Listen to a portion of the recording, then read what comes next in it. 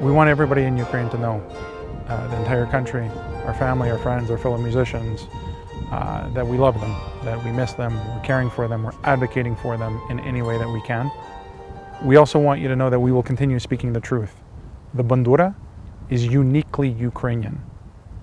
The Russian government cannot take that away from Ukrainians in Ukraine, nor will they take that away from us here in the United States or in Canada. The one thing that we take a lot of pride in is the instrument that we play, the bandura. Whether it was the Tsarist Russian government or the Soviet government, they were always willing and acted out on trying to destroy this instrument, to literally bury the instrument and bury the song. And we're seeing this today, where they're trying to get rid of a people and its history and its culture. We refuse to have our bandura silenced. We here in the West have a mission to preserve the instrument. We have a mission to make sure that it stays alive and that its music stays alive. The music that we play in the bandura and the songs that we sing, many of them are hundreds of years old, if not 1,000 years old. And you know, there's nothing more democratic than a folk song.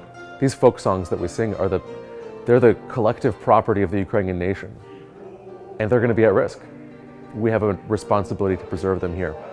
The mission of the choir has been to carry the truth and to tell the story of Ukraine through the sound of bandura, the Ukrainian instrument, a unique instrument. No other nation on earth plays this instrument. We all volunteer. We are about 50-some people from all over the United States and Canada. It is almost surreal for us to see what's happening in Ukraine right now. Of course, choir's history is that of lifting the people's spirits through the wars and through bad regimes. Not only does Ukraine have a rich culture and a rich history, I think the world is seeing how people are willing to sacrifice in Ukraine for every inch of their land. So that inspires us to do whatever we can to help them.